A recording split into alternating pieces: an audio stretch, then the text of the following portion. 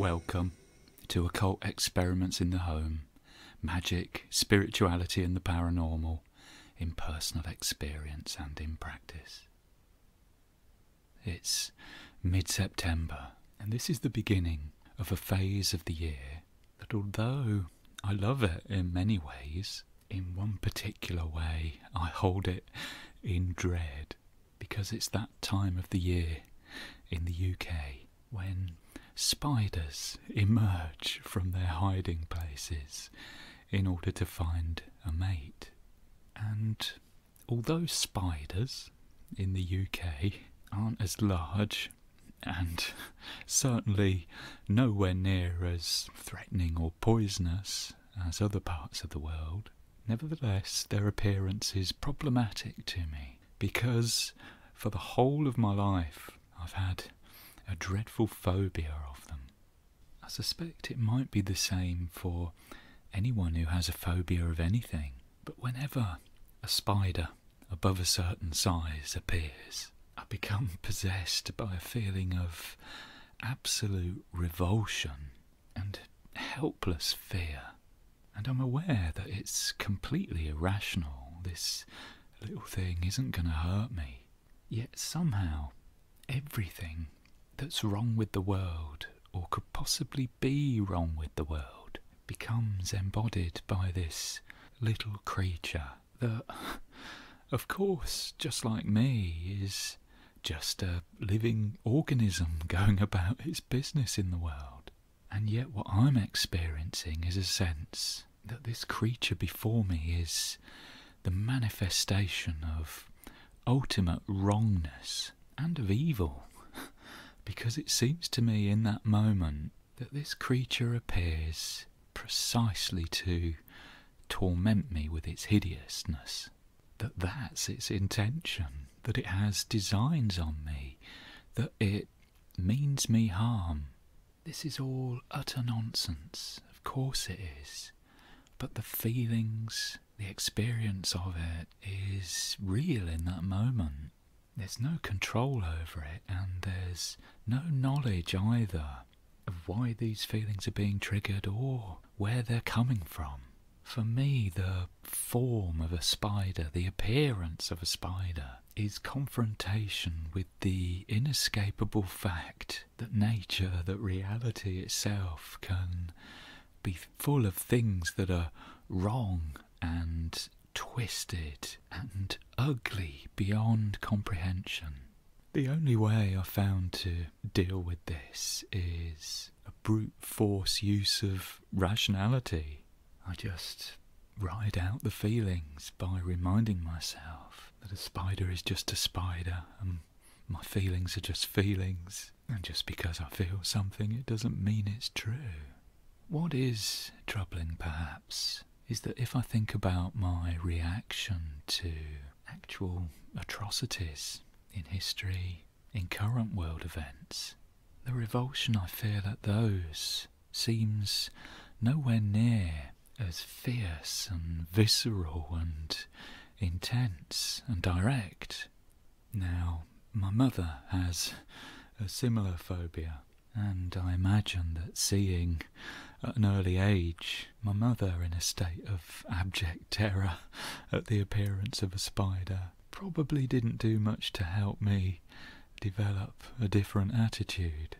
Could it be that my fear of spiders originates in dimly remembered experiences and lines of thinking that once seemed to suggest a spider must be something fearful and dangerous?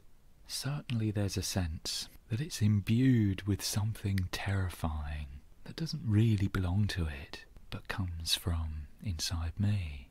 The topic of this episode, the other, that which, in comparison to ourselves, seems unlike, seems alien, which appears to be separated or distant from our own nature, coming from a place somehow beyond. I want to offer some reflections on how, perhaps, the relationship to the other shifts and alters as we transition between domains of experience that we might describe as psychological or magical and paranormal or spiritual.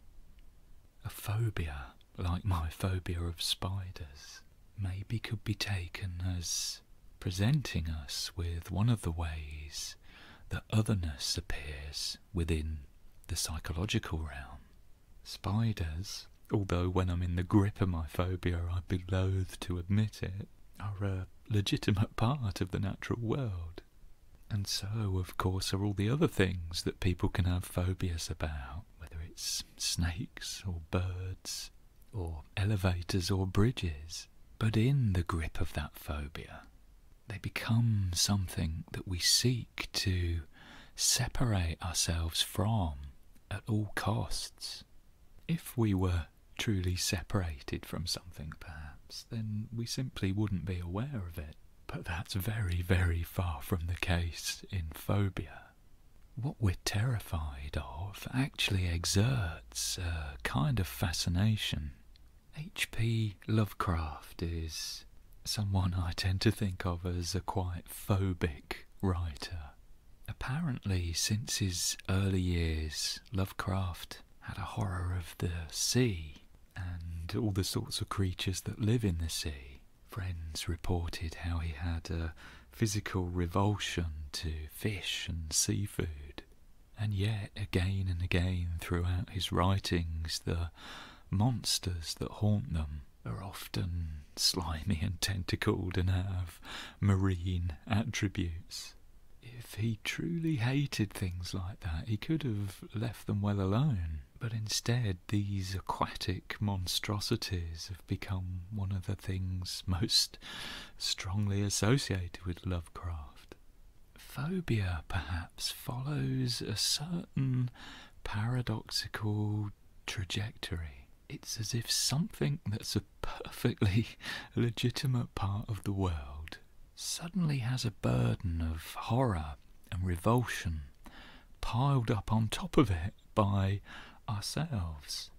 Yet by doing that, we only bind ourselves to it all the more, because the more we hate something, the less we can avoid it commanding our attention. On the psychological level, it's almost as if the other becomes the other because we have made it so. And its becoming other is a way of it grabbing our attention rather than evading it. And it does this by taking on qualities that in reality it doesn't really have. On the psychological level, the other becomes the other by taking on a false appearance. Of course, the other doesn't only make its appearance in the psychological realm, in the context of fear, but also in the context of desire. And I very much doubt there is anyone listening to this who hasn't at one time found themselves completely falling for somebody, only to discover that the person they've fallen for is a false appearance projected from inside ourselves onto that person who happens to be really there. The other, that which we set ourselves against. It's a very fluid role. It can be occupied by all sorts of different things. Objects of hatred and fascination, figures that represent authority or cultural difference, and also figures or entities that represent our ideals. And as objects of desire, even our lovers, even those with whom we have the most intimate relationships, can come to occupy this role for us of a significant other. Yet very often, even in these most intimate of relationships, this dynamic is present whereby what we're relating to is a false appearance, something not actually there, but generated inside ourselves and projected outwards onto the person we become fixated upon. I used to be a very rational, cerebral kind of creature. When I went to university, for the first time in my life, I became rather fascinated with what appeared to me to be the mysteries of femininity. I was very taken in by the notion of how women seemed more in touch with the emotional side of life and the mysterious, and I became very aware of the power and the strength that this seemed to grant women. But when I look back now, it makes me smile. What was really playing itself out there, I think, was the first inkling of the existence of those qualities of emotionality and spirituality within myself. At that age, I found those qualities incredibly desirable in other people. But really, what I was encountering were attributes that, although I didn't suspect it at the time, were actually latent within myself. I remember at that time I was totally blown away by that passage towards the end of James Joyce's A Portrait of the Artist as a Young Man, where the hero, Stephen Dedalus, while he's in effect paddling out in the sea, he meets an attractive young woman, and he has this ecstatic moment, a kind of epiphany, a kind of vision, in which this girl becomes for him the apotheosis of mortal beauty, who determines his future career as an artist. When I read that passage now, it strikes me as a little bit overwritten, maybe. There's that feeling here, as there is throughout the novel, that what Joyce is doing is partly poking fun at his younger self. But in any case, that girl in this passage, I think, she's a very vivid example of an archetype that Jung describes, the anima or the animus. This is a figure that appears in dreams, where it can represent to us what's going on in our own unconscious. And Jung noted how often, in the case of a male dreamer, the figure would be female, and in the case of a female dreamer, the figure would be male, the animus. In everyday life, sometimes figures of the opposite sex can become the host of the projection of our anima or animus onto them, so that qualities that are currently latent and unconscious in ourselves assume the false appearance of belonging to people in the outside world. The emotionality and mystery and spirituality that I was projecting onto female figures were actually qualities in me. Sometimes I've come across women who similarly seem to project qualities of power, authority and knowledge onto men. I'm not suggesting that men don't have perhaps more than their fair share of access to power, authority and knowledge, but those don't proceed necessarily from being male, I think. Therein lies the difference. That's where you can spot whether somebody is projecting their anima or animus, where there's this sense that whatever qualities are being fixated upon, the person who desires them couldn't possibly have those qualities themselves, and yet the person they've projected those qualities upon can't possibly be without those qualities, because somehow those qualities are part of their essential nature. Once upon a time it seemed an absolute certainty to me that I could never be in touch with my emotions and the mystery at the centre of things, because I wasn't female. Important and valuable parts of us can really get lost when we fall into this type of projection. Sometimes this dynamic becomes part of a really effective tactic for getting rid of conflicts within ourselves that we really don't want to deal with. But there's a paradox here as well. When we project latent parts of ourselves onto others, although that seems to situate those parts in the other person, what gives the game away, nevertheless, is that we recognise those parts there. It takes one to know one. Only if, at some level, we have the capacity for those parts in ourselves, is it possible to project them in the first place. So, let's take stock for a moment.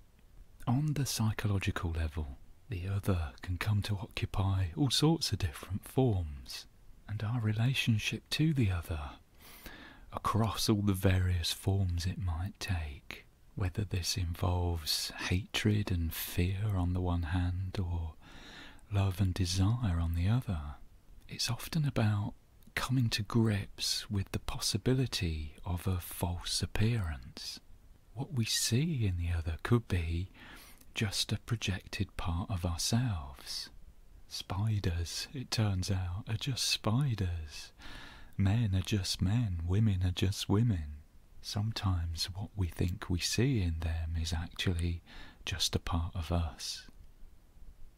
In the domain of magical and paranormal experience, suddenly the sense of the other and the type of relationship we have with it, it shifts dramatically. There's no longer the sense of the other being a bit of an illusion, a bit of a non-entity that's only populated with qualities that we place in it. Suddenly that all flips around, and in a paranormal or magical experience, the other becomes instead something that feels suddenly very real indeed, something real in its own right, that we suddenly realise is actually staring back at us. Suddenly it's us and our assumptions about the world and about reality and our so-called normal everyday experience.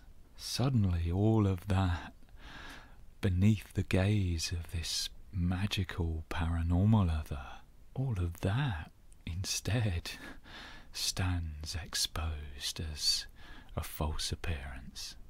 By way of an example, this is my favourite ever story of a bizarre coincidence.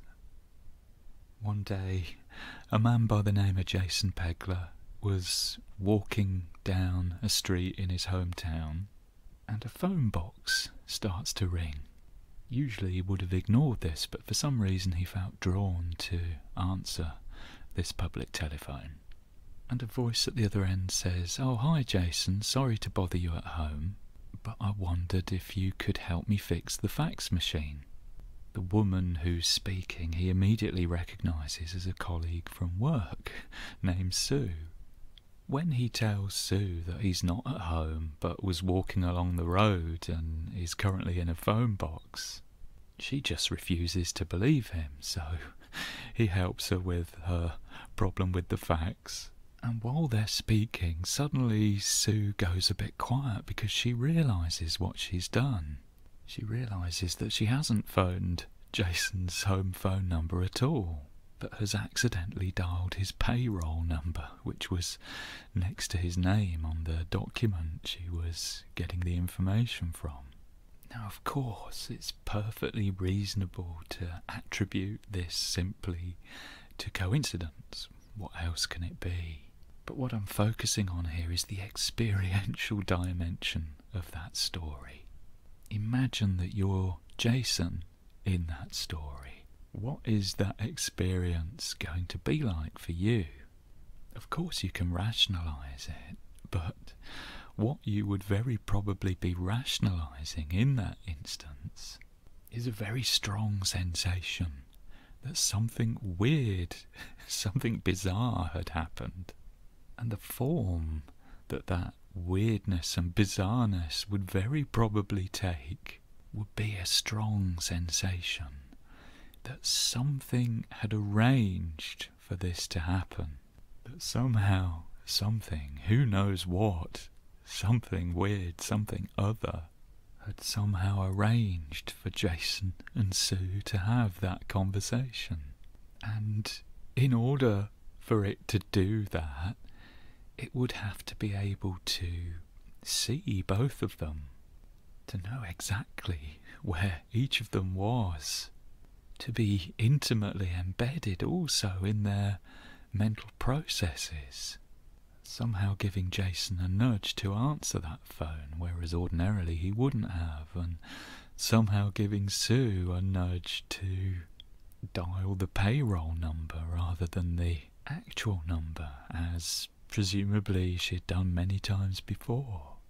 In some ways, this is a pretty mundane and inconsequential story, but that's one of my reasons for choosing it as an example, because it seems to me to illustrate so well how, even in the midst of everyday circumstances, sometimes that sense and relationship to the other can suddenly shift. Suddenly it's as if we're catapulted right out of the everyday range of things the other can present itself as, into this sense of a wholly transcendental other, an other completely beyond comprehension, which includes within the matrix of that experience not only us becoming aware of it, but also, and this is the creepy element perhaps, a very strong sense also that it sees and knows us. It is something very real indeed, although perhaps in ways that we feel we can't possibly understand. Many different kinds of magical and paranormal experiences share this dynamic of the shift in the presentation of the other. A precognitive dream, for example, can leave us with a sense that the dream has been given or shown to us by something. The appearance of what seems to be a ghost, or in a magical context, if we evoke some kind of spirit into a triangle of art, these create that same sense of an eruption into our everyday reality, of another coming from some different place altogether, which is aware of us as much as we are aware of it. The difference between what I'm calling a paranormal experience and a magical experience is maybe simply the presence of a conscious intention. Someone I met once, a practicing magician, she described how she'd lost contact with somebody and wanted to connect with them again, but she no longer had their phone number. She had a pretty good idea of what city they were probably in, so, as a last resort, to get the rest of the number, she drew some tarot cards and took the numbers from whatever cards came up. When she dialed the number and was told by the person who answered that the person she was seeking wasn't there, she wasn't altogether surprised. It turned out that the guy she was wanting to contact actually lived next door, and the person who'd picked up the phone was happy to go and get him if she was okay to wait.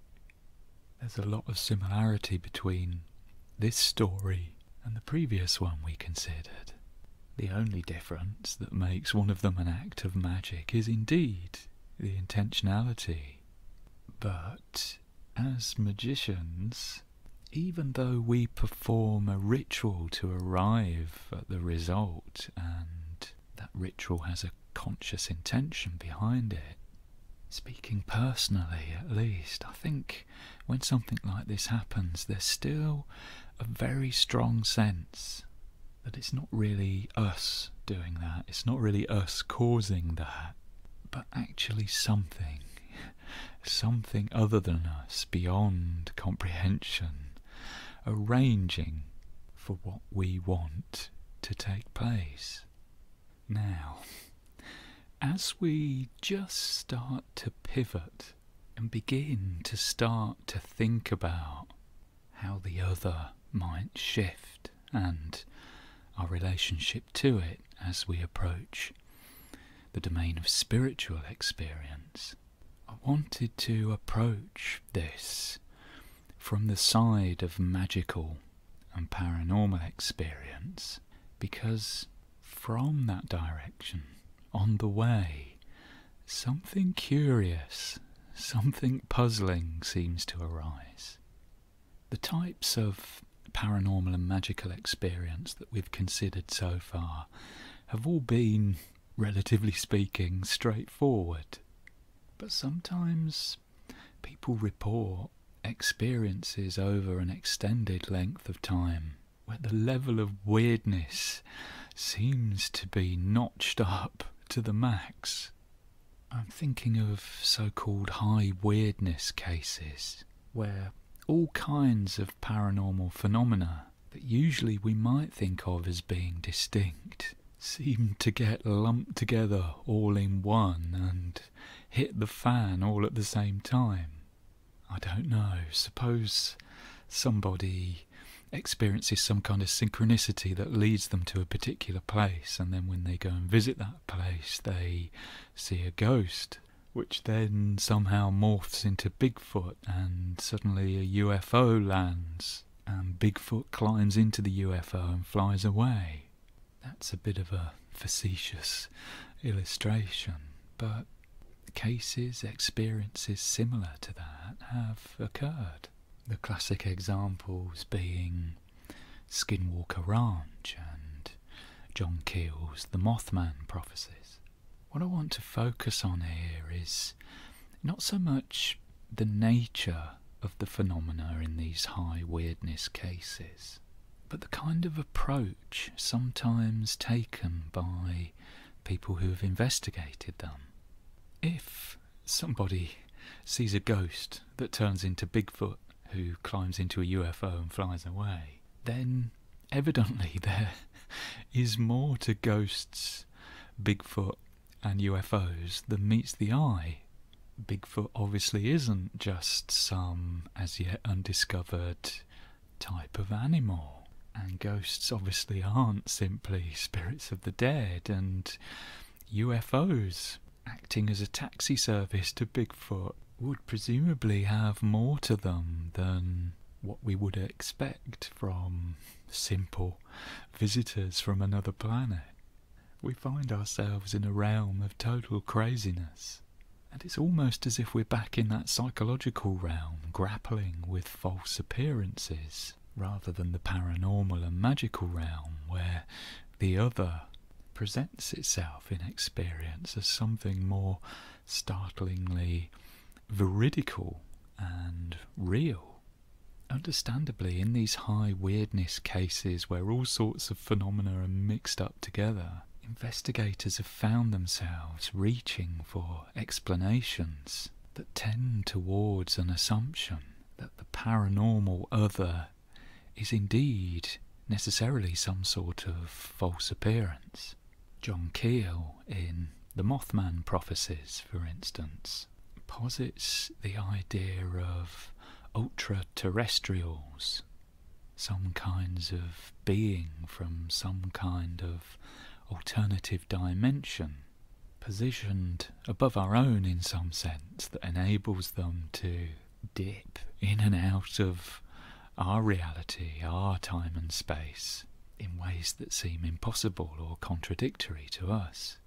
And Colm Kelleher and George Knapp, the authors of the classic book on the Skinwalker Ranch case, they write about how it was never possible to gather any objective scientific evidence for the phenomena, because the phenomena itself seemed aware of what the investigators were trying to do and would sabotage their attempts. How would it be possible to measure or record a phenomenon if that phenomenon were conscious, intelligent, and didn't want to be measured? This might in some ways seem a perfectly reasonable approach to take, a perfectly reasonable hypothesis given the craziness of the phenomena that's being encountered in these high weirdness cases. But actually, what's happening here?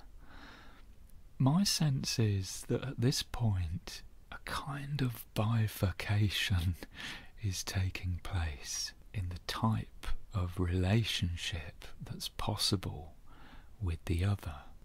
I think it's wonderfully well summed up in the movie version of the Mothman Prophecies, directed by Mark Pellington and released in 2002.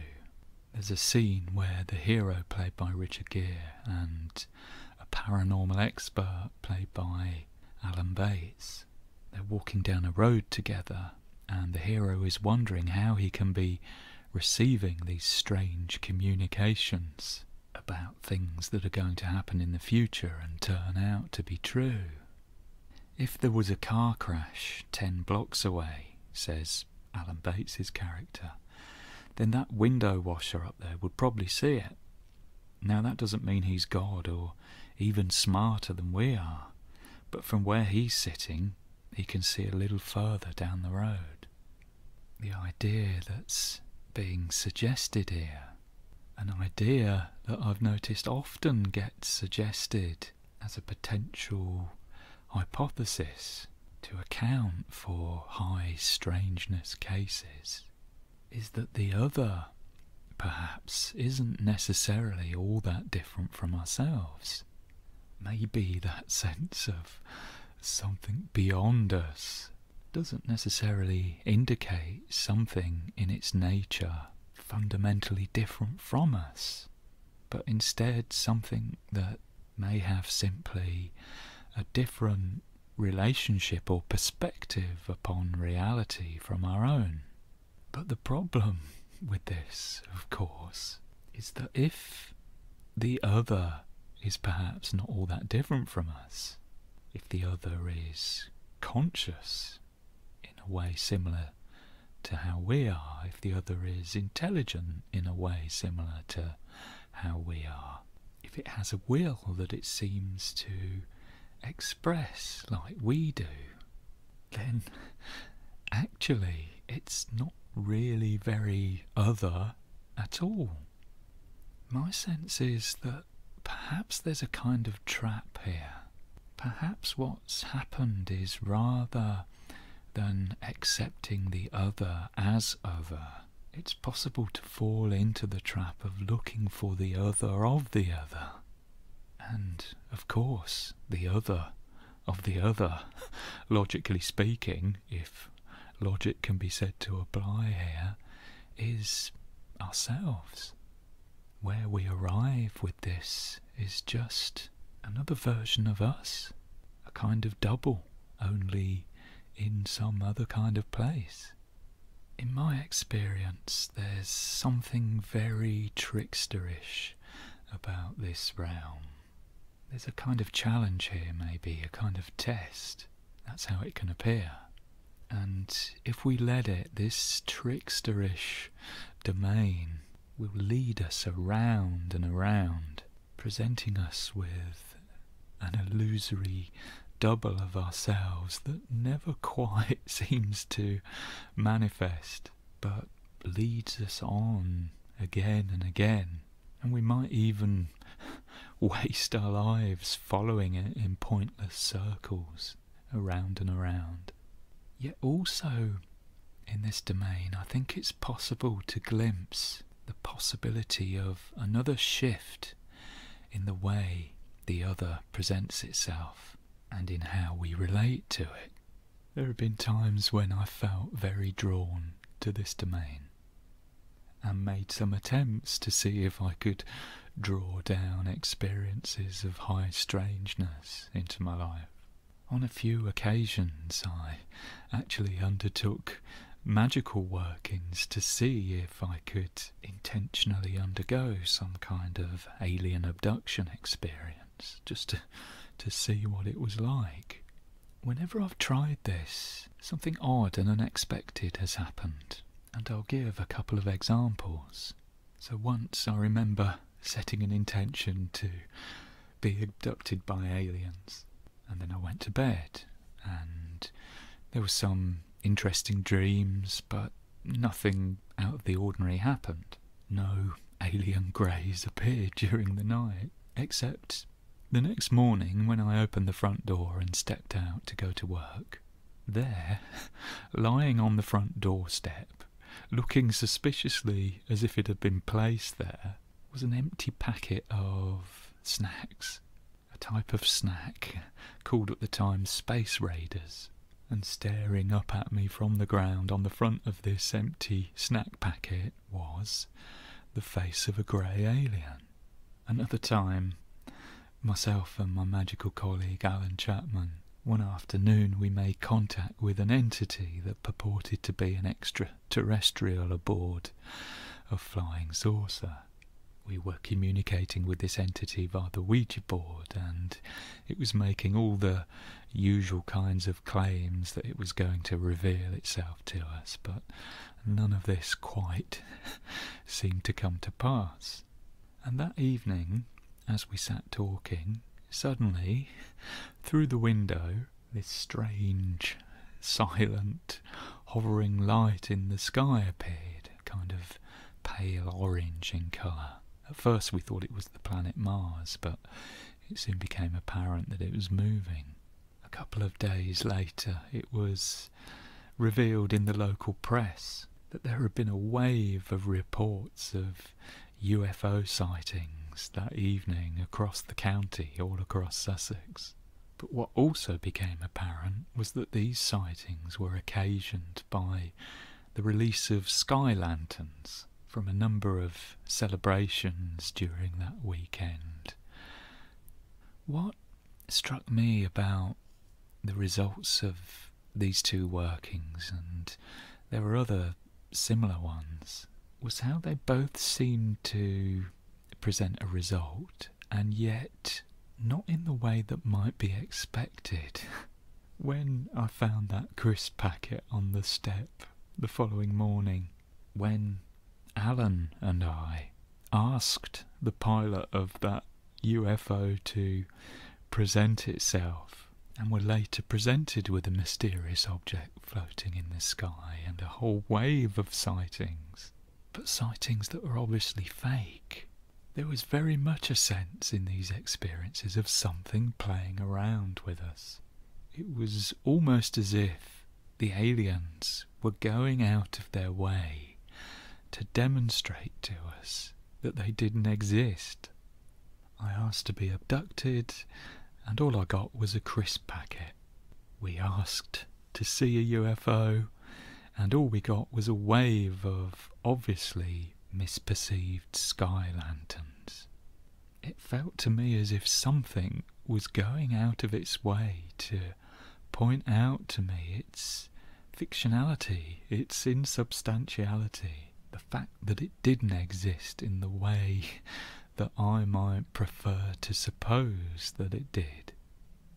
So, in cases of high weirdness, and maybe in other kinds of experiences too, such as in magical workings where, by whatever means, somehow we've managed to really open ourselves up to the weird, then it seems that the other and our relationship to it can shift in one of at least two ways.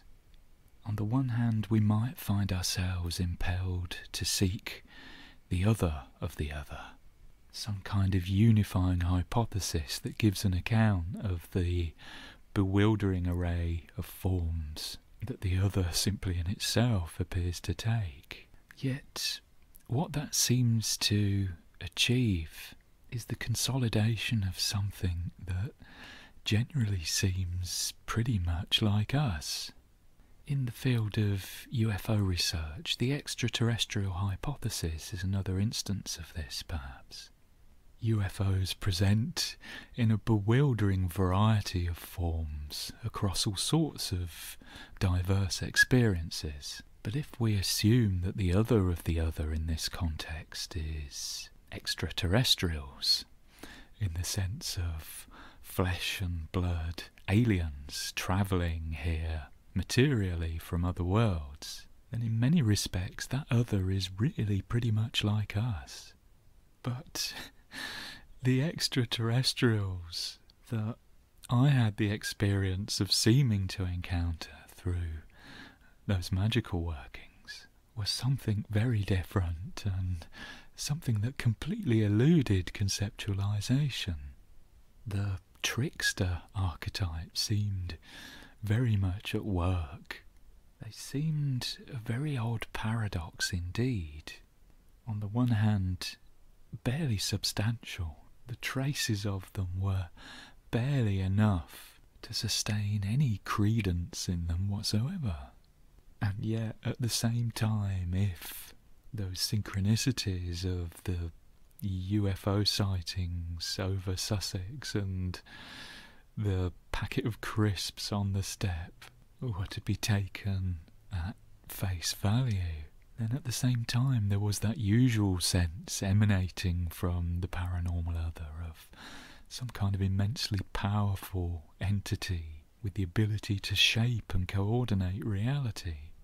On the one hand, we arrive here at an experience of the other that's totally empty. It's something beyond materiality. It doesn't exist. And yet, somehow, on the other hand, it seems to be having palpable effects upon our experience.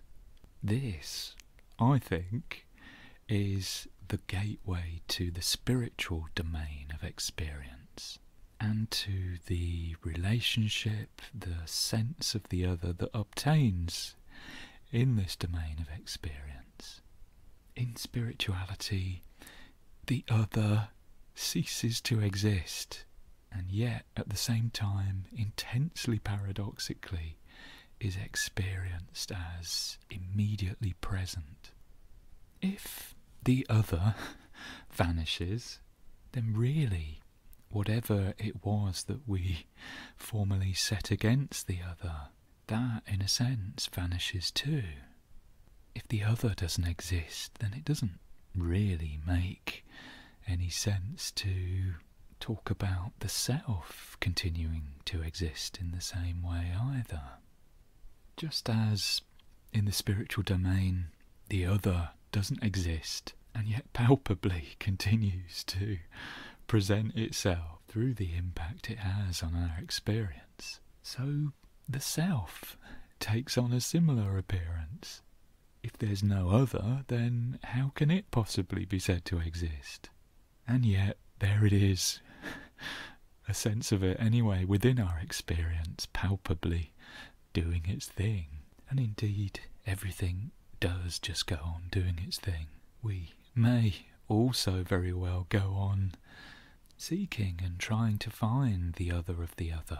If it's not about extraterrestrials, we might think, then maybe it's about government conspiracies. And if it's not about that, maybe it's about some sort of spiritual experience. And if it's not about that, maybe it's about just being a good person and living our lives in one way or another way. If we've had experiences in this domain, if we've experienced that vanishing of the other, then we may go on trying to make another of the other. And maybe we might even succeed in shutting that experience down and finding something again that we can centre ourselves around.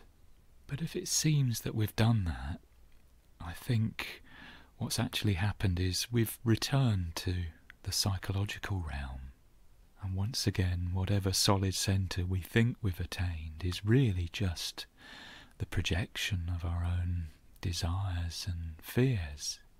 And we've come back to this place because of the logic of where seeking the other of the other takes us.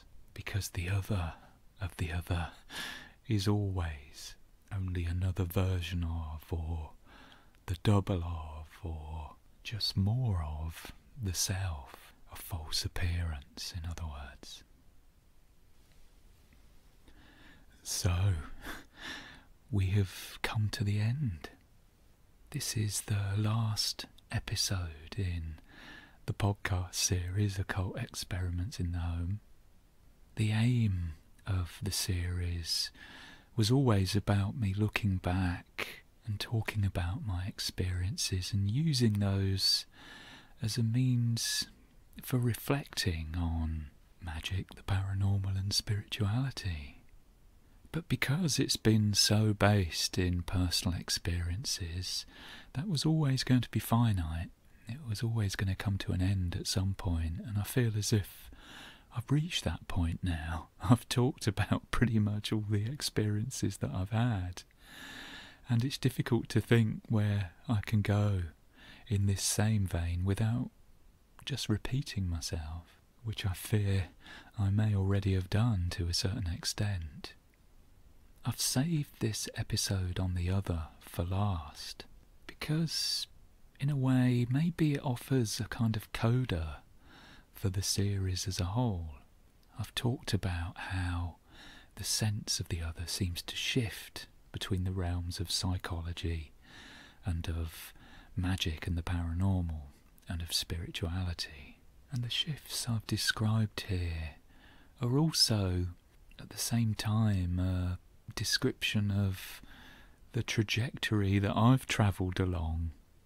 I started with an interest in psychology, and that took me into magic and the occult and paranormal experience, and from there that was my route into spirituality and the notion of awakening. What I've talked about today is a kind of recapitulation of the personal journey that I've made. I imagine that if you've been interested enough to listen to this or any of the other episodes, then you're here because, like me, you share that fascination with the other. I've certainly always had a sense that there's something beyond all of this, and I've spent my life really yearning for that and trying to find ways to investigate it and draw it closer. Thank you for listening. My aim is to keep on making podcasts, but the direction will be changing from this point, and hopefully a new podcast will be coming along. And I've also recently started making podcasts with my magical colleague of old, Alan Chapman. We've done a couple of episodes so far of a series called Warp FM, WORP FM. As ever, the fact that I'm able to do any of this rests entirely upon the kindness and generosity of supporters, for which I'm very, very grateful. So if you feel moved to support what I'm doing, then you can find out more at patreon.com/OEITH. There are some links in the notes as well if Patreon's not your thing and you might like instead to just send a one-off donation. Or alternatively, you might like to buy me a lovely book. And very special thanks to Ben and to Katie, who did that recently. Thanks so much for the books that both of you sent. It was really lovely, really nice. Thank you. So, my lovely, thank you so much for coming on this journey with me. Take care, look after yourself, and I hope whatever I manage to produce in the future proves interesting to you in some way as well. Take care. Bye-bye.